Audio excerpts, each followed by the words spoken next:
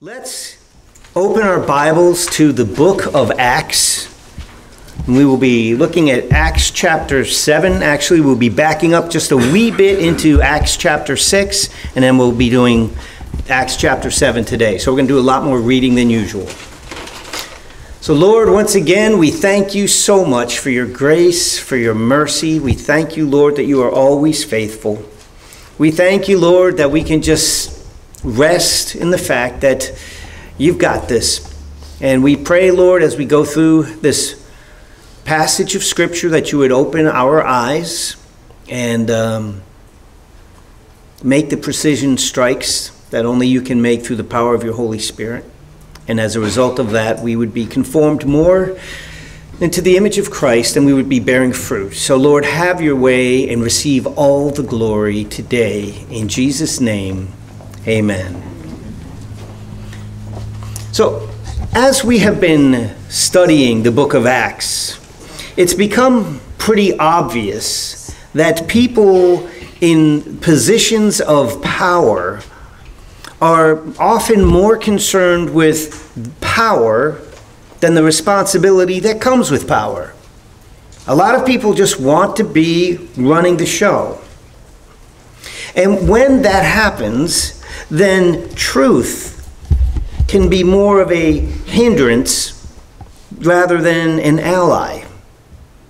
When your goal is just to be in power, stay in power, increase your power, then things that would come against that, even if they're truthful, there tends to be a little bit of resistance.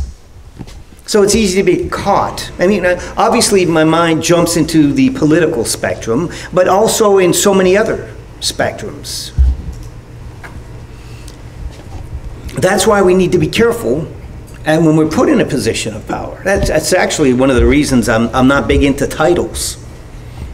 I don't mean to be disrespectful, but sometimes someone will say reverend to me, and I'm like, no, don't call me reverend, please, you know. Or all of these other titles. It's like minister, which means servant, pastor, teacher. So that's about 20 years ago, we had a little ministry going in a coffee shop in Bradenton.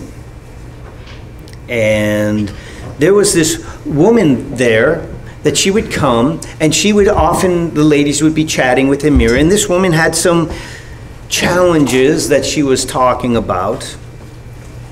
And she didn't always agree with Amira's counsel, but she was talking about a situation that she was struggling with. And then another man stepped in who had overheard the conversation and said to this woman, well, you should just divorce him. And Amira looked at him like, what? No. And she kind of wanted to hear this, and it wasn't an abuse situation or anything like that. In fact, she was the one that had a lot of issues. And the guy, when Amira kind of rebuffed that answer, the guy said to her, you can't talk like that. I'm a pastor. And Amira's like, as you know, that probably didn't impress her. Right? And so he said to her, I detect a rebellious spirit in you. And then he said, you need to be careful, young lady, because you could end up like King Saul, writhing and dying on the floor in the temple of God. And Amira's like, that's not how King Saul died.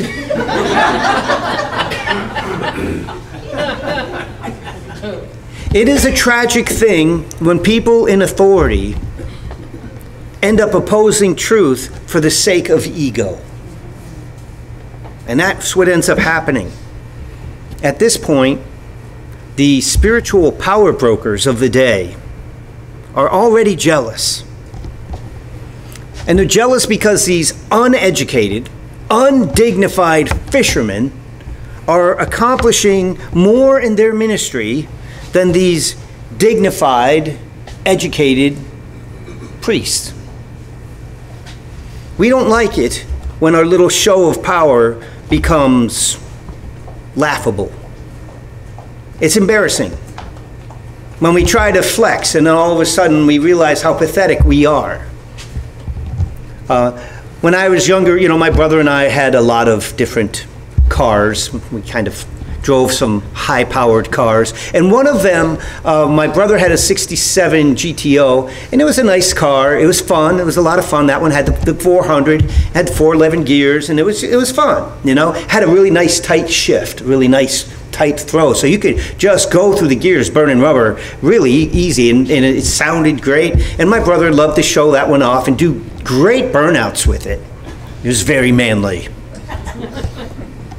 Now, the most embarrassing thing that can happen to a man when he's going through the gears showing off his high-powered car is to blow a gear, right? Miss a gear, right? You know, and then all of a sudden, you know, the tack goes up high and you look really bad. So we were riding around and I forgot who was with us. Someone was in the front seat, so I was in the back that day. And what I did is I took like a thin rope, twine, and I tied it to the shift and ran it down along the thing so it was in the back seat, so I had it. And I saw to it that every time he went from that second to third gear throw, I gave it a yank. And he missed it. Over and over and over. And he was so angry and so humiliated because it made him look so stupid to blow the gear, to blow the shift. And I had a good time doing that. But you know, here he is showing off power and looking silly. Now that's embarrassing, and we don't like when stuff like that happens. Now in Acts chapter 6, we met Stephen. You remember Stephen was one of the 7. He was a Hellenistic Jew that was chosen to serve. And we went through that whole situation. And as we pick up today, his ministry is really starting to flourish. So in Acts, it says, in chapter 6, verse 8, it said, Stephen, full of faith and power, did great wonders and signs among the people. So Stephen's doing great wonders and great signs among the people. And you say, well, how? Well, because he was full of faith and power, or faith or grace and power, depending on your translation. Then arose, verse 9, some from what is called the synagogue of the freedmen, Cyrenians, Alexandrians, those from Cilicia and Asia, and they were disputing with Stephen, and they were not able to resist the wisdom and the spirit by which he spoke. So it's like they meet this guy, they're debating him, and he is outmaneuvering them.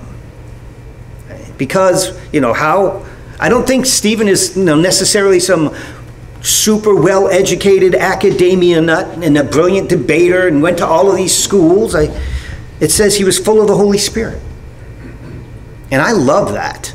I find great solace in that. I know I'm not the brightest watt bulb quite often, but I do know that the Spirit of God lives in me. And often I can be discussing issues with somebody who's far more intelligent than I am. But the Holy Spirit is the Holy Spirit. And sometimes a very simple statement being prompted by the Spirit will just jam a stick in the spokes of their logic to a point where I don't even understand the significance of what's going on until afterwards. I love it. So these guys are getting really, really frustrated by Stephen. It's like they keep blowing the shift. Every time they're showing how smart they are and all of that, they're being outflanked. And we're going to see what it's like to try to outwit a spirit-filled Stephen. It's kind of like the frustration the Pharisees had with Jesus. Remember when they would ask these trick questions? And every time they asked questions, they ended up blowing up in their face. And finally it said, from that point on, they dare not ask him any more questions. So, rather than yield to the truth that threatens to expose them, they ended up doing what they do best. They cheat because they can't win fairly. So verse 11 says, then they secretly induced men to say, we've heard him speak blasphemous words against Moses and God. So they got the people, and now they're feeding into their self-righteousness.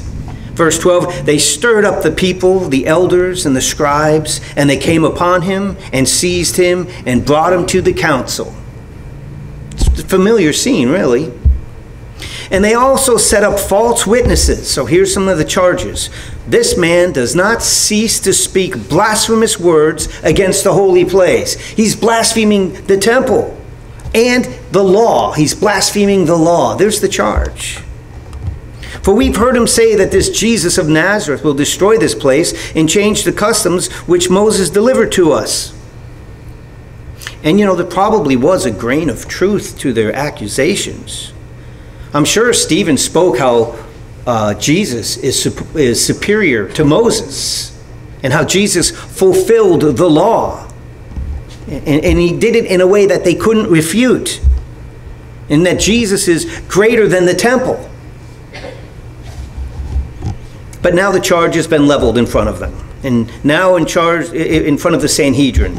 In verse 15 it says, and all who sat at the council, looking steadfastly at him, saw his face as the face of an angel. What exactly does that mean? I mean, did he glow? I mean, that's the first thing I thought the first time I ever read that, the face of an angel. It must have been like, you know, all of a sudden he got really shiny, right? I'm not sure, because the more you look into it, the less I see that. But what I am sure is that he was at peace. He was filled with the Holy Spirit. I know that. Therefore, he wasn't running on fear. He wasn't running on terror. I'm sure that he simply trusted God, was filled with his Spirit, and it showed. So you've got an angry group over here, and you've got one person totally at peace on the other side. And it's quite a difference. When a person is close to God and he spends his time in his presence, he will reflect some of that glory. Right? And in some cases, like Moses, literally. Now, I don't know if that's the case here, if he actually, all I know is he had the face of an angel. Chapter 7, verse 1. Then the high priest said, are these things so? So, Stephen, you've heard the charges. You're blaspheming the temple. You're blaspheming the law. Are these things so? What say you? And Stephen is going to give a little panorama of the Old Testament history. And this is a great chapter for new believers. If you're just new or not all that familiar with the Old Testament, this is just a great flyover at 30,000 feet. You're going to learn so much. It helps put things in a timeline. Just will help people connect the dots. And I remember there's a couple of these chapters like this that really helped solidify the Old Testament. So it's really good. And Stephen's going to make a couple of points that they're going to have to contend with. And the main one that will be obvious is that, again, the religious leaders are treating Christians like they've always treated the prophets of God, with rejection. That's going to be the reoccurring theme. You're going to see that over and over. So here comes his history lesson. He said, brethren and fathers, listen. The God of glory appeared to our father Abraham when he was in Mesopotamia before he dwelt in Haran, and said to him, get out of your country and from your relatives and come to a land where I will show you. So there's a little reminder that every once in a while God tends to do new things from time to time. It's also worth noting that God dwelt with Abraham before there was a temple. He continues with his lesson. Then he came out of the land of the Chaldeans and dwelt in Haran, and from there, when his father was dead, he moved him to this land which you now dwell. And God gave him no inheritance in it, not even enough to set his foot on. But when Abraham had no child, he promised to give it to him for a possession, and to his descendants after him. But God spoke in this way, that his descendants would dwell in a foreign land, and that they would bring them into bondage and oppress them for 400 years. And the nation to whom they will be in bondage I will judge, said God, and after that they shall come out and serve me in this place. Then he gave them the covenant of circumcision. And so Abraham begot Isaac, and circumcised him on the 8th day. And Isaac begot Jacob, and Jacob begot the 12 patriarchs. I'm sure they're like all familiar with this. Why are you even telling me all of this? But he continues here. And the patriarchs, becoming envious, sold Joseph to Egypt, but God was with him. See, I think Stephen is now he's hinting that the Sanhedrin here is envious of Jesus, envious of the Christians. And notice the patriarchs, these are the heroes of the Sanhedrin. He's saying they became envious of Joseph and they sold him, and yet God was with Joseph. See how he's kind of like already starting to make this little accusation. God was with the very, ends up being God is with the very Savior, Joseph in this case, that they reject. And the patriarchs, being envious, sold Joseph into Egypt, but God was with him and delivered him out of all of his troubles and gave him favor and wisdom in the presence of Pharaoh, the king of Egypt, and made him governor over Egypt and all his house. Now a famine and a great trouble came over all the land of Egypt and Canaan, and our fathers found no sustenance. But when Jacob heard that there was grain in Egypt, he sent out our fathers first. And the second time Joseph was made known to his brothers, and Joseph's family became known to the Pharaoh. Then Joseph sent and called out his father Jacob and all his relatives to him, 75 people. So Jacob went down to Egypt, and he died, he and our fathers. And they were carried back to Shechem and laid in the tomb that Abraham bought for a sum of money from the sons of Hamor, the father of Shechem. And now he's going to move from Joseph to Moses. But when the time of the promise drew near, which God had sworn to Abraham, the people grew and multiplied in Egypt until another king arose who did not know Joseph. And this man dealt treacherously with our people and oppressed our forefathers, making them expose their babies so that they may not live. At this time Moses was born, and he was well-pleasing to God, and he was brought up in his father's house for 3 months. But when he was set out, Pharaoh's daughter took him away and brought him up as her own son. And Moses was learned in all wisdom of the Egyptians, and he was mighty in words and deeds. Now when he was 40 years old, it came into his heart to visit his brethren, the children of Israel, and seeing one of them suffer wrong, he defended and avenged him who was oppressed, and he struck down the Egyptian. Verse 25 is interesting. For he supposed that his brethren would have understood that God would deliver them by his hand, but they did not understand. So Moses thought the people would understand that he was their deliverer.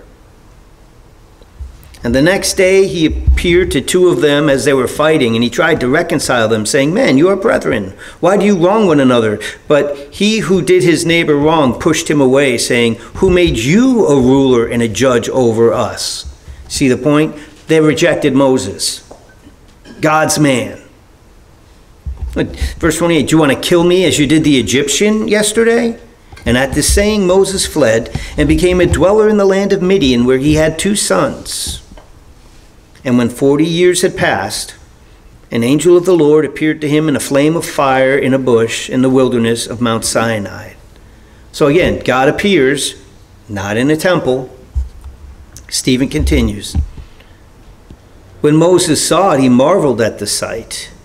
As he drew near to observe, the voice of the Lord came to him, saying, I am the God of your fathers, the God of Abraham, the God of Isaac, and the God of Jacob. And Moses trembled and dared not look. And then the Lord said to him, Take your sandals off your feet, for the place where you stand is holy ground. I have surely seen the oppression of my people who are in Egypt. I have heard their groanings and have come down to deliver them. And now come, I will send you to Egypt. Now listen to Stephen's point. I mean, it's been a long history lesson. Verse 35, this Moses, whom they rejected, saying, who made you a ruler and a judge? He's the one that God sent to be a ruler and a deliverer by the hand of the angel who appeared to him in the bush. And he brought them out after he shown wonders and signs in the land of Egypt and in the Red Sea and in the wilderness 40 years. So Moses was rejected, but he was the one God sent to deliver the nation. Just like Jesus was also rejected, he is the one that God sent to deliver us all from sin. Now, getting back to the hero Moses. This is that Moses who said to the children of Israel, the Lord your God will raise up for you a prophet like me from your brethren. Him you shall hear. So Moses, whom they revere so much, promised that there will come another prophet. And he warned them that Israel should take special care to listen to this coming prophet. He's saying, Moses told you to pay attention, to heed this coming prophet. But just like Israel rejected Moses, they are rejecting Jesus, who is the prophet Moses spoke of here. Continuing with Moses. This is he who was in the congregation of the wilderness with the angels, who spoke to him on Mount Sinai, with our fathers, the one who received the living oracles to give to us, whom our fathers would not obey, but rejected. And in their hearts they turned back to Egypt, saying to Aaron, make gods to go before us. As for this Moses who brought us out of the land of Egypt, we don't know what has become of him. And they made a calf in those days, and they offered sacrifices to the idol and rejoiced in the work of their own hands. So, even after God proved himself over and over again with all kinds of signs and wonders, they continued to reject Moses. Right down to the golden calf. While he was going and getting these the oracles from God, as he was getting the law, they would rather rejoice in the work of their hands. They would rather say, look what we have done. Kind of like the temple. You can't blaspheme the temple. But they held the temple in such reverence. And their corrupt worship led them to judgment. Stephen continues, then God turned and gave them up to worship the host of heaven. As it is written in the book of the prophets, did you offer me slaughtered animals and sacrifices during the 40 years in the wilderness, O house of Israel? You also took up the tabernacle of Moloch and the star of your god Rephaim, images which you made to worship, and I will carry you away beyond Babylon. Well, likewise, the takeaway here, we need to know that when we reject Jesus, we are given over to other things. When we're not embracing Jesus, what happens is that there's something else that we're going to be focusing on. Maybe it's just the god of self. Maybe it's the god of pleasure. Maybe it's power. Maybe, it's finance. Whatever it may be. If we're not surrendering to Jesus, something's going to have you. And meanwhile, when we're not looking to Jesus, what we don't understand is all the while we're pursuing whatever else we may be pursuing, we are forsaking our own mercy. Well, Stephen continues. Our fathers had the tabernacle of witness in the wilderness, as he appointed, instructing Moses to make it according to the pattern that he had seen, which our fathers, having received it in turn, also brought with Joshua into the land possessed by the Gentiles, whom God drove out before the face of our fathers until the days of David, who found favor before God and asked to find a dwelling place for the God of Jacob. But Solomon built him a house. However, the Most High does not dwell in temples made with hands. As the prophet says, heaven is my throne and the earth is my footstool. What house will you build for me, says the Lord? Or what is the place of my rest? Has my hand not made all these things? You see, and I know a lot of reading, Stephen is charged with speaking blasphemies against the temple. And he's saying, look, the presence of the temple or the tabernacle never kept you from rejecting God and his prophets. He's also saying, essentially, you guys are the idolaters here. You're the ones that are actually forsaking God and worshiping the temple. God doesn't dwell in houses made with hands. And so how can I be blaspheming the temple? And Christians kind of fall into this mindset sometimes, as if God is here and God isn't here.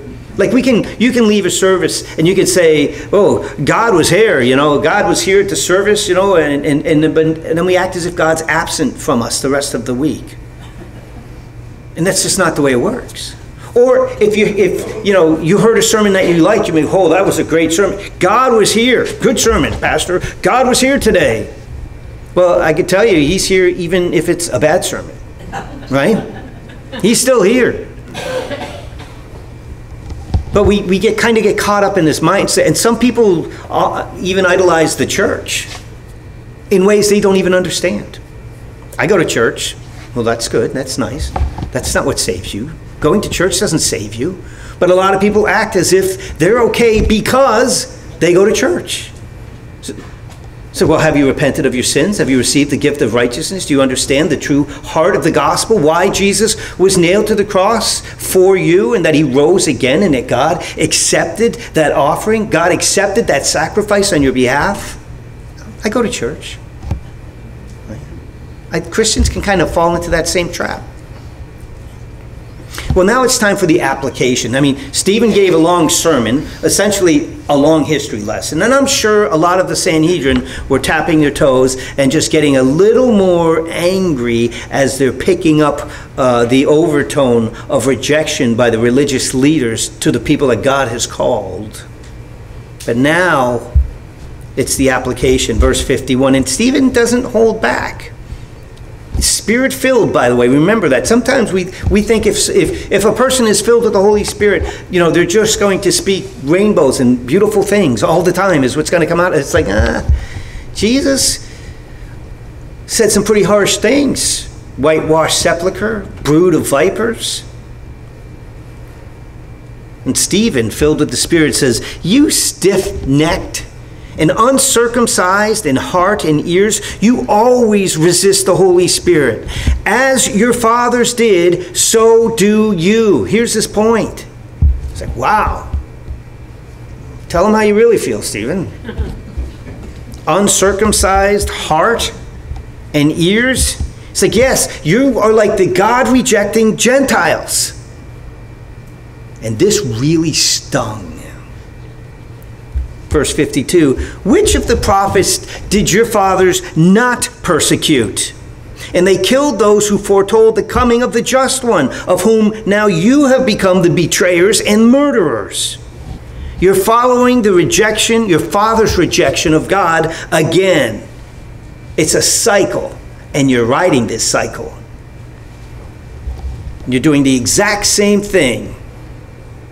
And isn't it interesting? Stephen is the one that's actually laying on the charges here. So you killed those who foretold the coming of the just one, of whom you have become the betrayers and murderers, who have kept the law by the direction of angels and have received the law by the direction of angels and have not kept it. You haven't kept the law. They've been blessed to receive God's word, and they're the ones that blaspheme God's word. Remember their charge: blasphemy of the temple, blasphemy of the law. Man, did he turn the tables on them and show them how they are guilty of the very things they're charging him with. And from here on, we're going to catch a glimpse, maybe, of the spiritual conflict that goes on beyond the veil. In other words, I've gone through this chapter, I don't know how many times, but as I was going through this in a little more detail, I realized how dark this scene really is, right? So it's kind of like, as we're going through this, ask the Lord to put on your spiritual glasses so you can catch a glimpse of the dynamics that's going on here in the spirit realm, because it's extremely profound.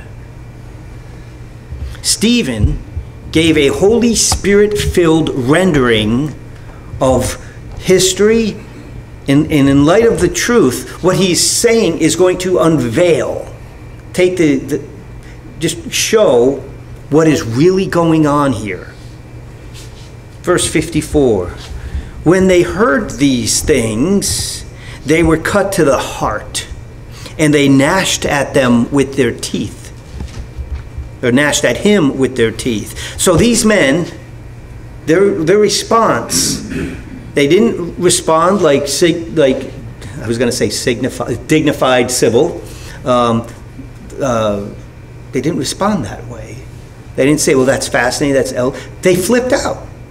They became completely unhinged. All their dignity, all their pomp, everything is out the window. It says they were cut to the heart. They were convicted. The truth of what he said was heard, and they react in rage. It says they gnashed at him. The word there is bruchu. It means to grate the teeth in pain or in rage. So see their faces, their teeth are clenched, they're grinding them as they're talking, and they're all doing this. Their faces now, in light of the godly exposure of the truth, all of a sudden these religious people's faces are contorting and twisting. They've been unmasked. Under that face of that outfit of piety that they've been wearing, under the garb of holiness that they wear, it's been stripped off of them, and the true demonic essence is being seen for what it is. And now they're collectively seething under the light of this divine truth that has exposed them. They rejected God by rejecting Stephen. And now suddenly the godly mask is torn off of them. Now, when we're in a tough situation, and you're going to find yourself in difficult, it could be a rebuke. We don't take rebukes too well sometimes. We need to be careful in that. Sometimes your enemies are more honest about you and what's wrong with you. And rather than push back, we should say, well, is there truth to this? So our difficulty can be a rebuke, or it could be a trial. Like, where are we going to have church? Right? We can either react in the flesh and freak out, or we can respond in the spirit. Right? Reacting in the flesh is like from a guy's perspective, you shove me, I shove you back a little harder. That's the flesh. That's reacting in the flesh. It's our knee jerk.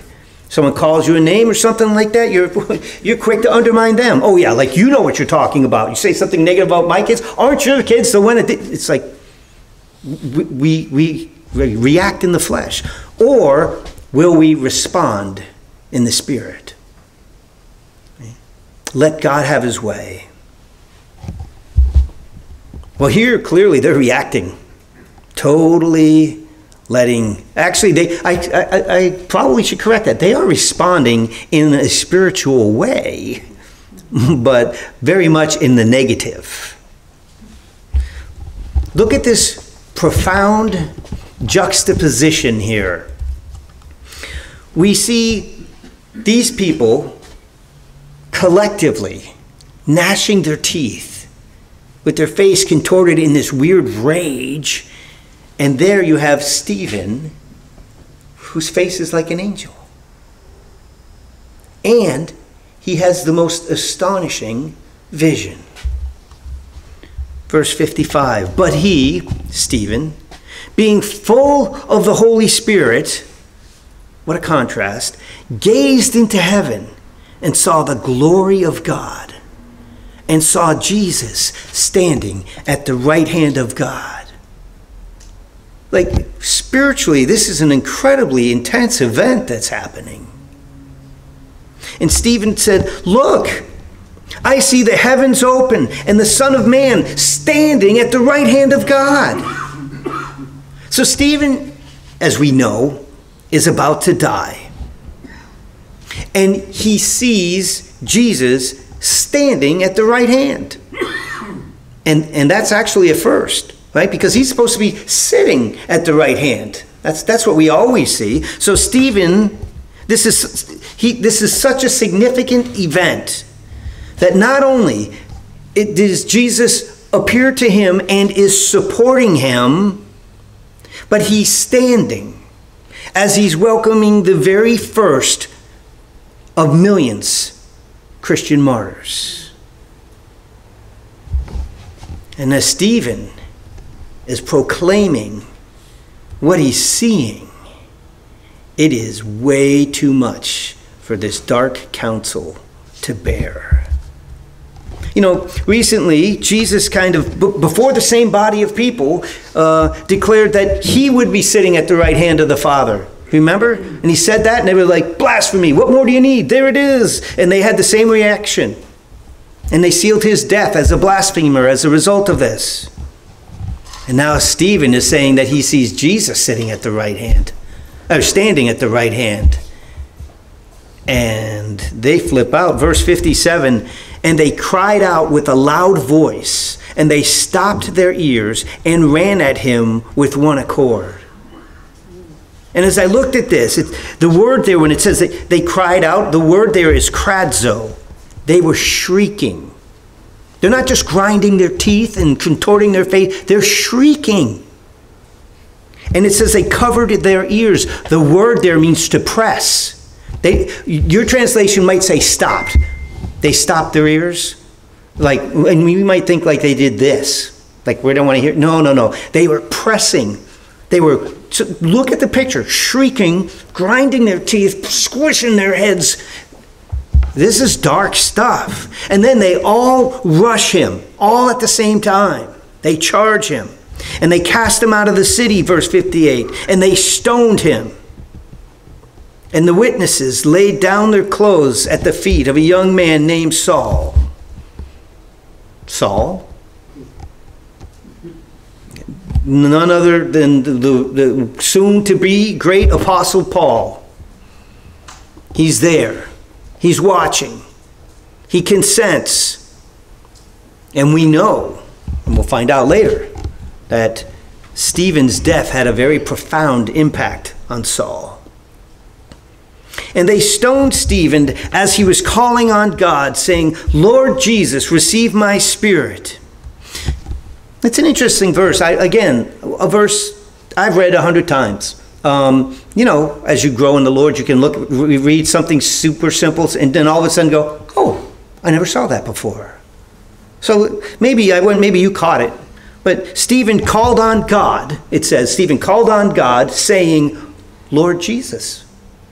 Well, that's significant. One of the many verses that kind of point out the deity of Christ. I just never connected that dots before until I was just actually finishing up the message. I was like, oh yeah, there's another one. I have most of them highlighted in my Bible, but I missed that one.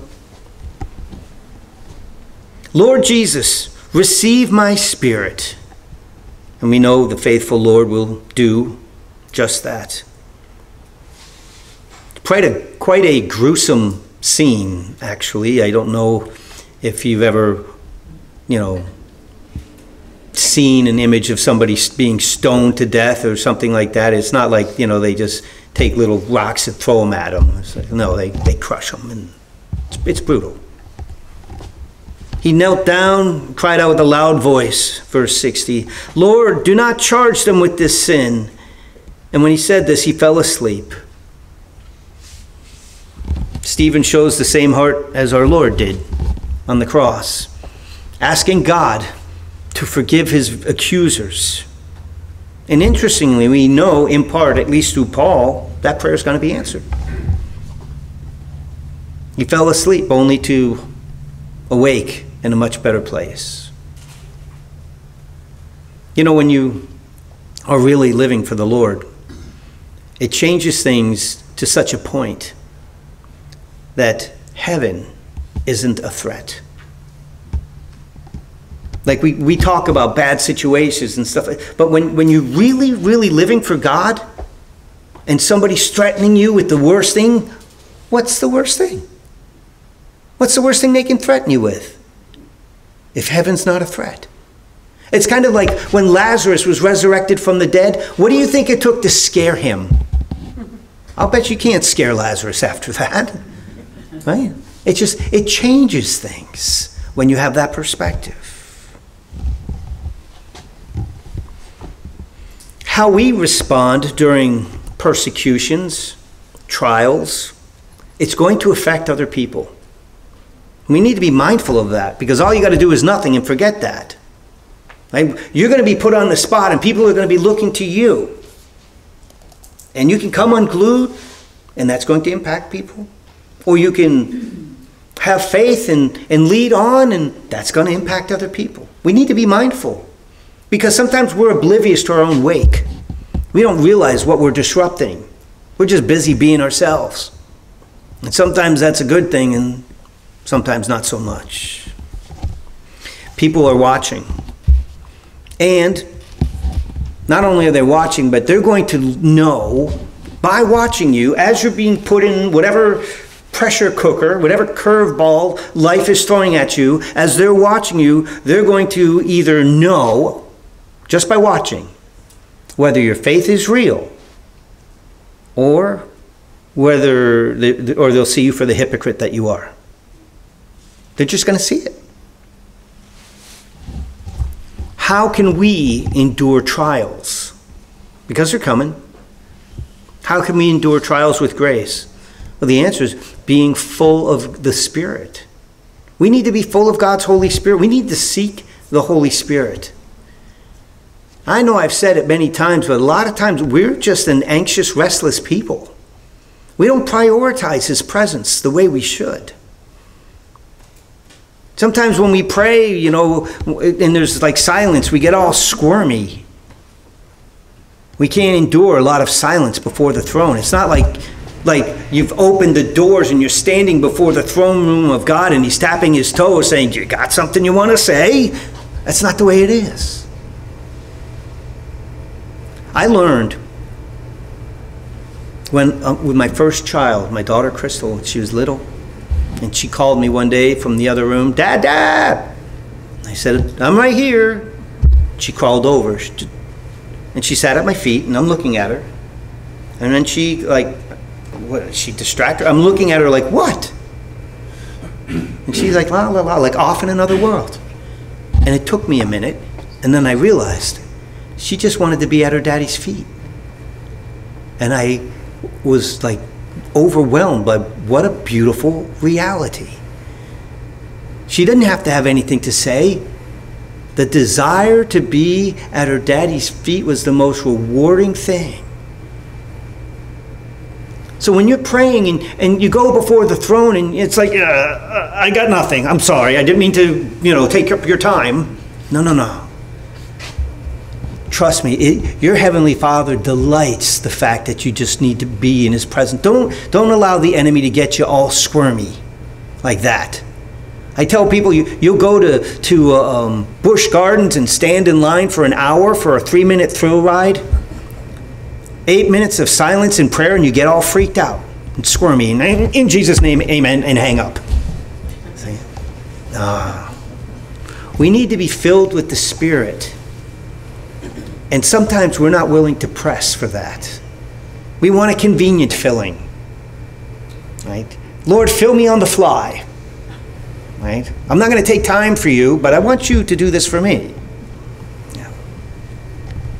We need to be filled with the Spirit because we're going to be going through trials and we want to endure them with grace. Stephen's message is very simple, really, to understand. It's a simple message, but it's hard to digest. Simple to comprehend, but hard to digest. You who love God, why don't you wake up and stop rejecting what you say you love? Remember, Stephen pointed out their hypocrisy, how they worshipped Moses and yet didn't keep the law. About the coming prophet whom they were supposed to heed. They rejected the very prophet Moses told them would come. And instead of us looking at, and then the temple and all, instead of looking at the irony of all of this, let's find the application. And that is, remember the words of our Lord in Luke chapter 6, verse 46. When he said, why do you call me Lord, Lord, and do not do the things which I say? I mean, it makes no sense. Lord is he to whom you submit to. You can't call him Lord and not be submitting. If only we could see our own hypocrisy as uglier than the hypocrisy of others. That would help us all out a lot. James tells us in James chapter 1, verse 21, therefore laying aside all filthiness and overflow of wickedness, and receive with meekness the implanted word, which is able to save your souls. But be doers of the word, and not hearers only. And then listen to this, because those who are hearers but not doers, he says, are only deceiving yourselves. So you might be hearing it and saying, I got it. But if we're not living it, we're deceiving ourselves. In fact, hearing it and not living it is worse than not hearing it. Because we can't plead ignorance. So as we're filled with the Spirit, you know what he's going to do? He's going to give you the humility and the integrity to see the illusion of control that you're making believe, to see things as they are rather than as you choose to see them. James continues, for if anyone is a hearer of the word and not a doer, he's like a man observing his natural face in the mirror. He observes himself, goes away, and immediately forgets what kind of a man he was. It's kind of an interesting, it's like if I'm upstairs in the mirror and I look and I've got, my hair's all disheveled and there's spinach in my teeth and I'm looking at, and then all of a sudden I go downstairs to the party. It's like, well, it's like, why did you even bother looking? Are you a hearer or a doer? Imagine if, down the road the church grew and we split this aisle and this aisle and we had a sign, these are the hearers and these are the doers. And as you walk in, an usher says, hearer or doer, which side are you on? What a weird concept, huh? Yeah. Where would you sit, though? Especially if you knew God is going, God sees us. It's just a weird. We don't want to forget, or we don't want to reject this truth of the Scripture. We don't want to forsake our own mercy. We don't want to live a life of hypocrisy. We don't want to be more concerned about control and perception of other people. Right? The Scripture tells us fear of man brings a snare. We want to be doers. And in doing so, we need His Spirit to rule in us. Because if His Spirit is ruling in me, then I won't be a reactionary person. There'll be far less regret in my life. Because people around me, people around you are watching you, and they want to know if this is real. And as the world is becoming a little more nervous, day by day, and people are getting more anxious, they need to see if what you're professing, that peace that surpasses understanding, if you've actually got it. And if you're being filled with the Spirit, they'll see it. And the last thing is this, Stephen, what an amazing life. What an amazing ministry. The very first Christian martyr. And he started off just serving tables in the house of God. It's amazing what God can do if we say, here I am, use me. Right? Remember the bumper sticker? Your ability that's going to avail to God is really your availability to God. You get points for showing up, saying, Lord, use me for your glory. So, Lord, we thank you so much. We thank you for this chapter, and we know we did a lot of reading, and there's a lot to it, but Lord, help us to be humble enough to see the application and realize we don't want to play the fool. If Stephen were to come before us and point out our hypocrisy, Lord, well, we don't need Stephen, Lord. We have you. We have your Holy Spirit. Allow us, Lord, to convict us so that we would just come before you and say, Lord, try me. Expose me, Lord. Show me, Lord. And show me the price of those things that I haven't been willing to forsake. Show me the price as I realize I'm losing intimacy with you, not hearing your voice in my life anymore. And help us, Lord, to have the humility to repent, so we can be vessels in your hands, so we can be bearing fruit, and we can be living it, not just talking the talk, but really living it, so that we can have fruit around us, and we can one day go before you casting our crowns at your feet, saying, look at what a beautiful thing you have done with my surrendered life. Lord, we thank you so much for your word and for this time. In Jesus' name, amen.